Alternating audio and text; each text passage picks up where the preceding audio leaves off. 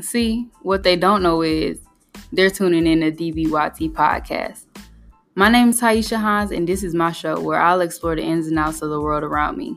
You can tune in every Wednesday at 7 o'clock Eastern Time.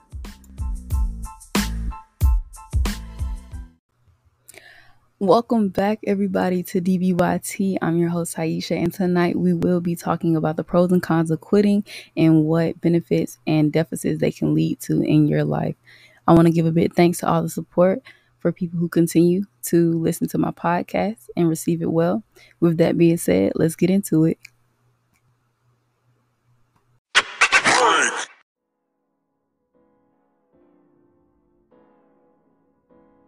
Hey everybody, today I'm with Miss Auza and we will be talking about quitting, elevation, and comfortability. How are you today? I'm great. How are you? Just chilling, getting back into the swing of things, Yeah, you on that. So for all of our lives, we have been told that winners never quit and quitters never win. But honestly, how true is that? So our first topic of the night is quitting is for winners. So my first question for you is, initially, what are your views on quitting? I think it's just a no-no. Always, if it's something that you really, I think you should just always make sure that you're doing that. And starting over isn't quitting. So if you feel like I got to start over, it's okay to start over. You got to start over with everything in life, if you ask me. So that's just my views. Like you should never quit anything. Anything that you really want, it takes time, it takes work. Yeah, I agree with that. It's just some things are meant to be and some things aren't. Like everything isn't for everybody. But you gotta know how to fill that out. Like that's as simple as that. Right. Like if it don't work out, that's not quitting, and you decide to move something else because maybe this is what you really want to do. That's you figuring out what you want. But you knowing you want to do something, or you always switching your goals up just because it's hard, you just gonna quit? Nah. Say it again for them people in the back. They ain't do that. They ain't hearing you, man. Like literally, it's okay. Like I was just the book that I'm reading, Mindset, it literally just said give your all whenever you're doing something, because that's all that anybody could really ask you to do. Like it's okay that you're not excelling in that thing, but as long as you're giving your all, especially when you want to do something, that's all that really matters. Right. Exactly. So obviously we've been through things that lead us to quitting. So when do you know when it's time to actually quit? Just drop it for real though. When it comes to jobs or leaving toxic situations, when is that pivotal point where it's okay, I gotta leave this alone? Oh, that's a good question. That's a very good question. You felt like, not when they felt like, not when you think you felt like, when you felt like you've done all that you could do. When you feel like I gave you all the love I could give you, or I gave you all the advice I could give you, or I taught you as much as I possibly, if I give my all and I know I gave you my all and it's still a situation, that's when it's time for me to slide. Now, is it going to be that easy? No, it's not. The whole time of you giving person, but to struggle with that really ain't hard. Is just walking off, folks. It ain't that hard to walk off. It be our emotions that aren't allowing us to walk off. So when it comes to relationships, when you feel like you've given your all and it's still not working out, that's when it's time to either quit the whole situation, stop it right then and there, or maybe take a step back and figure out what it is you want. Because sometimes it don't be that they ain't doing what we want us to do. We just not realizing that they're not who we need to be with right now. Exactly. It don't. It's a lot though to it, because emotions run. Emotions will make you slap somebody, hug somebody, But that's when I feel once you grasp that, other things in life going along with that won't be that hard. Also, going back on what you just said with the leading off of emotion, I do think that people, when they do get in relationships, like me, I try to think on logic. How can we both help each other grow? in my opinion, love isn't enough. So I'm looking for somebody that I can have a partnership with. You know, like it's so many times where people they force themselves to settle, I think, because it's like, I love this person. It's like, okay, and what? When I tell you I'm here with you, I am a living witness of forcing, because I'm just so, damn it, I know I want this. You can get it. Just come on. Like, that's what's going on in my head. But you know, forcing isn't good. I'd rather you stop doing something than to force something. Yeah, definitely. I had to leave one of my, well, I guess a lot of my situations in the past. Okay, majority of them are definitely, Because it's like you get to a point where either you emotionally like drained, or you're just like trying to see your worth, and you're like, is it really worth all of this? Like, I'm sad all the time, or I'm just irritated all the time, or that you don't want to treat somebody bad based off of how you're feeling like towards them, like, you know, they're a good person or they're genuine, and it's like, but things that they do is just like unacceptable sometimes, and you're just like, yo. But looking at it on another realm, even jobs, like there's times when people give too much to these jobs who will basically replace you with a bat of an eye. A blink of an eye. But see, let me tell you about that now. It's a straddle kind of thing. It's like I'm there with you, because it's like, why is y'all, most of our depression, most of our anger and stuff, I feel comes from our job, because especially now that COVID has happened and everybody's working from home mostly, that peace that you had, which was your home, ain't your peace no more. I mean, it is, but it ain't, because it's like your office and your peace. So it's like, you need the job because you got to pay your bills, or some people may have children, or some people may have someone they have to take care of.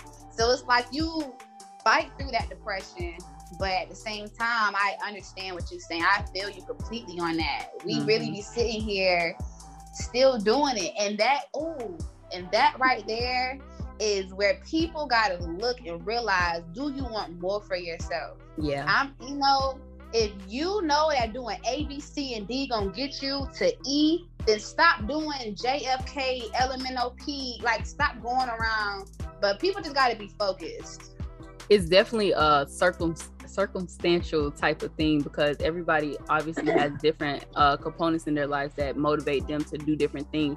But I will say, like, for example, my first job was at Burger King, and I was definitely undervalued, but I was like overpressed, because it's like they expect you to do so much and they don't give you any return. They don't talk about raises. They don't talk about doing anything for you, like, to show appreciation. So while you're like dead serious, like busting your ass, like for real, you're not even appreciated. Like, they don't care. They just want to use you until you can't do nothing anymore. It's like, oh, well, can you stay like another shift? Can you do a double? Can you do this? Can you do that? Can you come in early? And it's like, whoa, I'm only getting paid like $9. Yeah. Why are you paying me for real? Not you want me to work for real. Like, right.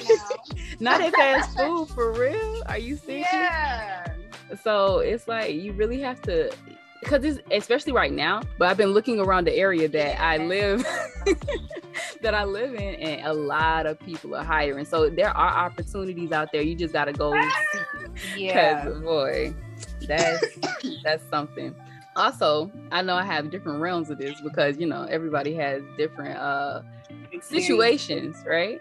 So like in school, I think a lot of people, or maybe some people, know that I started out as a computer science major, and I like, once I got to my sophomore year, that fall sophomore year, I was very like, no. I was very set, because I was like, I'm not getting this. And you know, college isn't cheap. So when you're going through these classes, you have to basically know. They will lie to you and tell you that, oh, you can take your time, you know. No, you can't. Yeah, they be trying to be all sugarcoating and stuff. Definitely. And they're lying. Right. Definite testament to that, because like 1 or 2 credits could force you to have to either pay out of pocket like me, or have to stay another semester, unlike me, but but to wrap up this question, if you do feel like you have to quit, just make sure you have a backup plan. Right. Don't quit without another offer on deck, because you do not want to be Right. stuck with absolutely nothing. No, you don't. So can you tell us about a time you had to change direction for the betterment of your life? I was just thinking, like, I want to better myself. And when I say this, I don't need nobody over here like, you don't gotta go to school to be better. Like, I hear you, ma'am, sir. But I'm talking about me right now. For me, I know I needed school. I needed to go to school. I needed to finish school. I needed to have something to show for myself.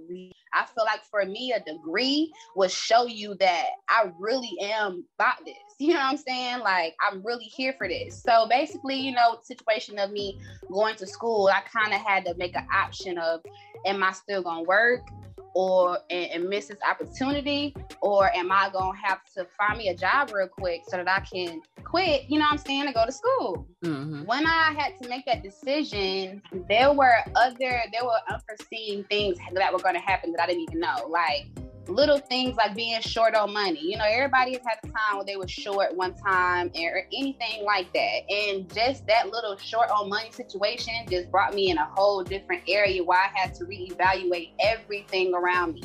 Like, okay, girl, you was finna do this, but you can't do this no more, because you got to really sit down for real, because you got to pay for this, you got to pay for that, you ain't working no more. So that's one of them things where I felt like was where I had to reevaluate my life. I've had multiple situations where I had to reevaluate, but I think this was the hardest because I'm trying to do better. And when you try to do better, a lot of BS is thrown at you. So you're trying to do better and going through stuff at the same time.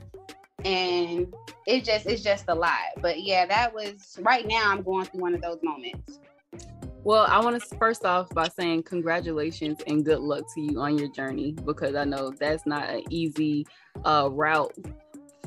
It definitely takes a level of commitment and like a level of maturity to actually make that decision, because it is things that you're going to have to pass up or turn down because of it. And trust me, the obstacles, they start to come. But when you have your mindset on something, anything is possible. Right. Most definitely. So yeah, thanks for sharing that little tidbit of your life with us. Yeah, I was gonna say, I kind of gave a little bit. It's just that I'm not embarrassed to say certain things. Like, everybody goes through things, and sometimes some people need to hear somebody else saying something for them to finally wake up and realize it's okay.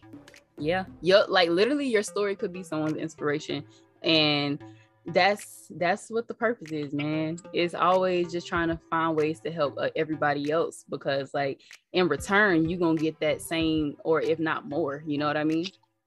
Right. And if anybody is listening to this and they did feel or away or anything or understood what I said, in me saying this, I still had a backup plan.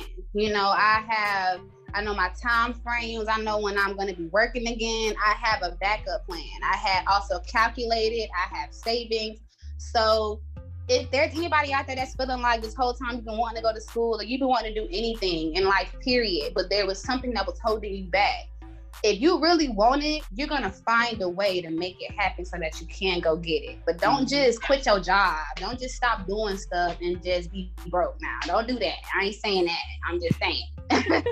Yeah, guys, don't quit your day job, man. I mean, we all don't want it and we all want to be successful. I think especially in our generation, like, it's so many entrepreneurs and like people who are trying to find different paths to be self-employed and become bigger than what our parents and grandparents and even our great grandparents had the opportunity to be. So I think as a generation with that aspect, we are pretty cool on that, and I like that about us. Oh yeah. Like, I don't know not one person that don't got their own business or don't do something for themselves to make them some money that don't got nothing to do with a job. Yeah. And I'm not saying that a job is bad. I'm just saying there's a lot of us out here now that have businesses. And speaking of businesses, y'all want to follow me real quick? Tell them. On Instagram, I have a business, you guys. I make handmade resin products, smoke accessories. I do home decor, such as the little things. What's that thing called, girl? My mind blown. Stop playing the with me. incense holders. Yeah. I make the incense holders. Did you tell me you do frames? I make a lot of things. So I seen her make a purse. Right. So if y'all want to follow me, my Instagram is, of course, at NSTANTCOSMOS.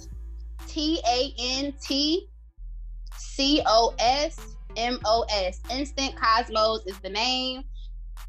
Yeah, I'm gonna do a deal for y'all. Y'all follow me and we're gonna see what's going on. Y'all see? Because I know y'all listening out there. I know y'all are. I see the numbers. So now. Right. So don't be shy. Go follow her page and go ahead and get that little discount, Some on the house. Not on the house, but you know what I mean. So as a Black woman, why do you think that is so important for us to demand more from our position?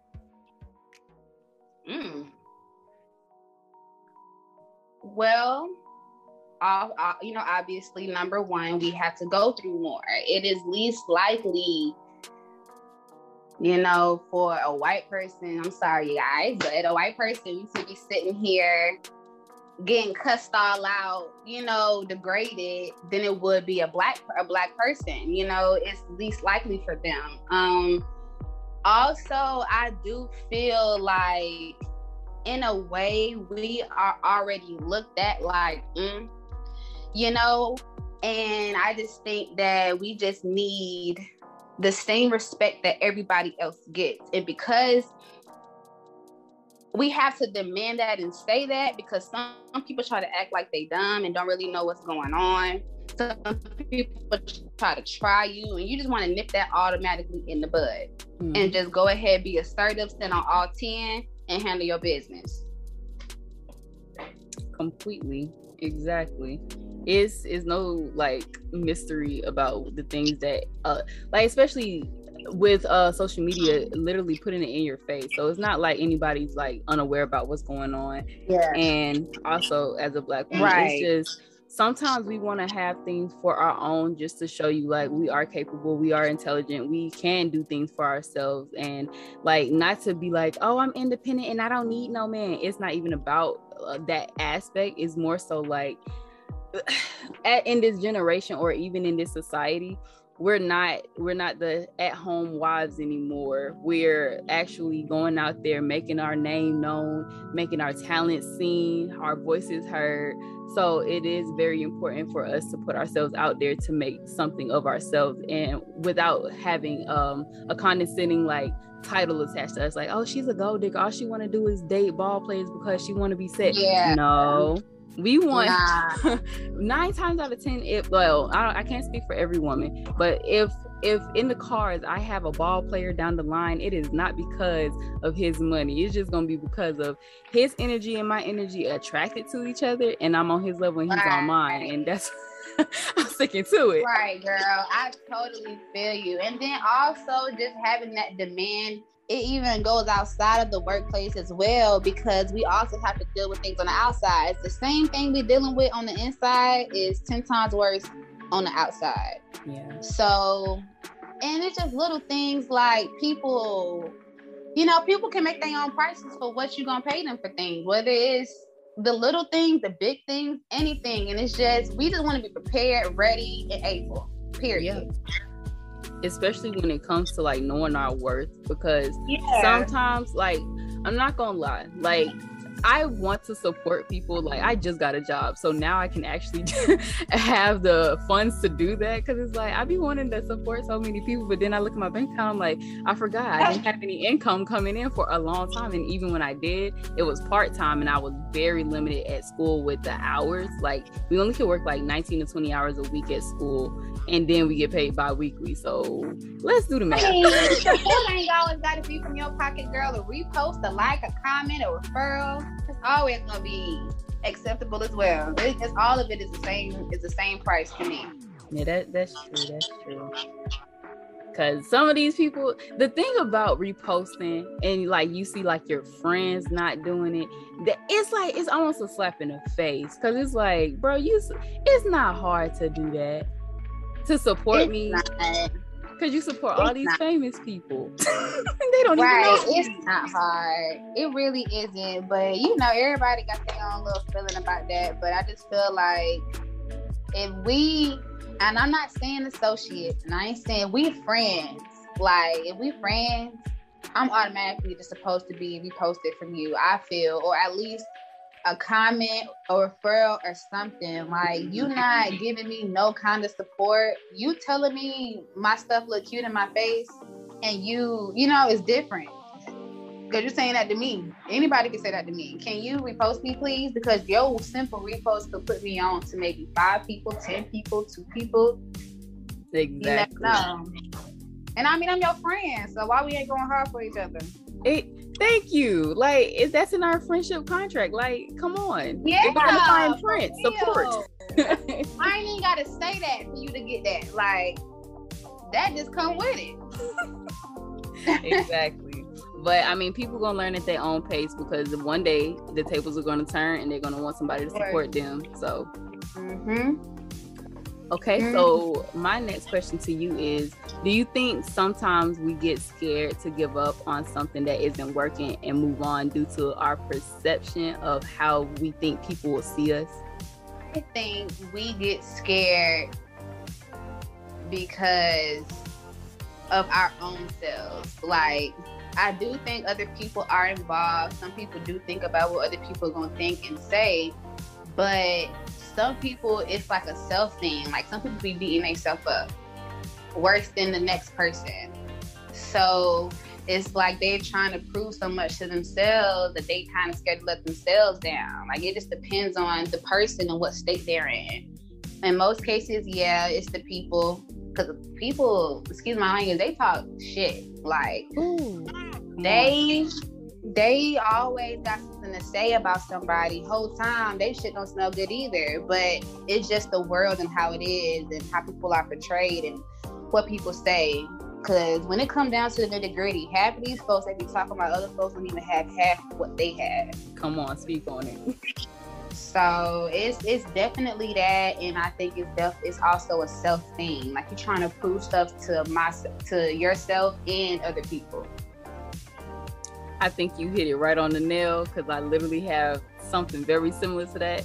I put work on worrying about what truly makes you happy instead of what others' feelings are towards what you're doing. Because if you are out there trying to please people or people please or whatever, that is very destructive, just due to the fact that there will be opposing opinions on everything. So what someone likes that you're doing, somebody else might hate it, like absolutely disgusted by it. So it's like, how in the world could you actually find a solution to satisfy both of those different opinions? And even within that, the small variance that could change even the slightest opinion, it could turn into 10 different opinions, and you're just like trying to worry yourself on making everybody else happy, when at the end of the day you have to make yourself happy.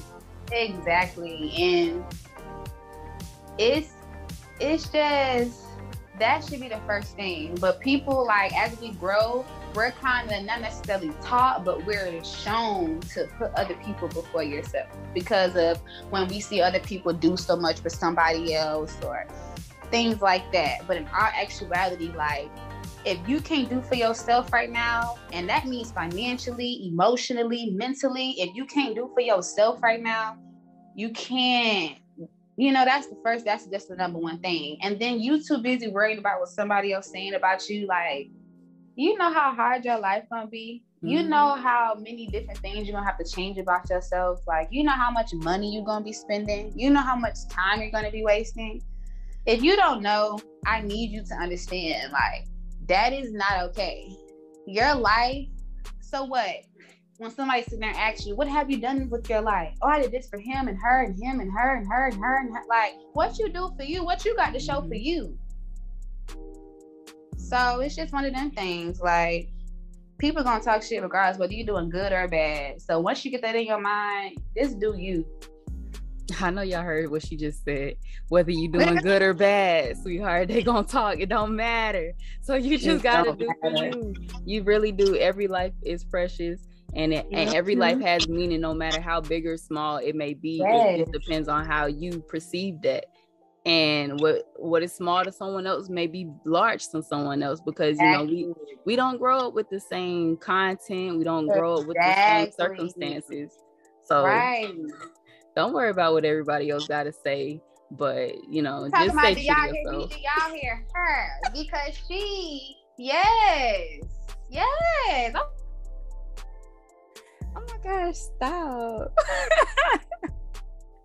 So the last question for this section is, after all of this conversation, in order to win, do you think that quitting could be seen as a positive in our society, or would it do more damage? I think it would do more damage. Okay. And what makes you say that?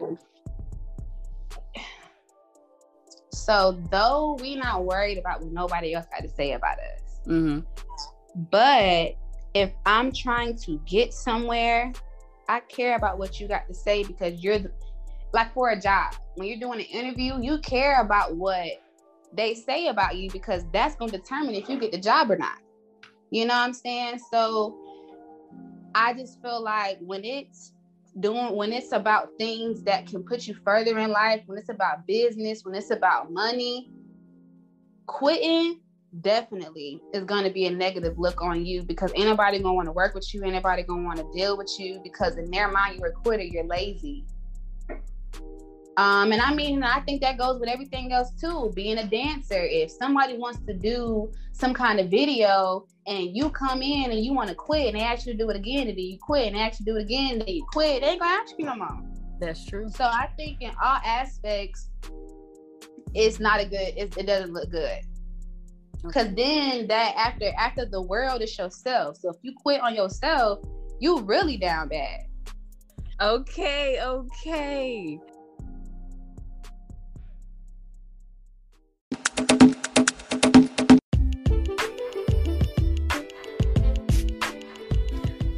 All right, guys, so you've made it to the end of this podcast. As always, you can follow me on social media and on my main account at _Sanai or at DBYT Productions. As stated in the episode, Instant Cosmos will be giving discounts to DBYT listeners. So hit her up and follow her and get you some home decor and resin products. If you have any comments, suggestions, topics, or questions, you can feel free to hit me up on social media, and you can tune in next week. We'll be discussing yet another wonderful topic with another guest. But that is all we have for DBYT tonight. I'm Tyesha, and I promise I won't bite my tongue.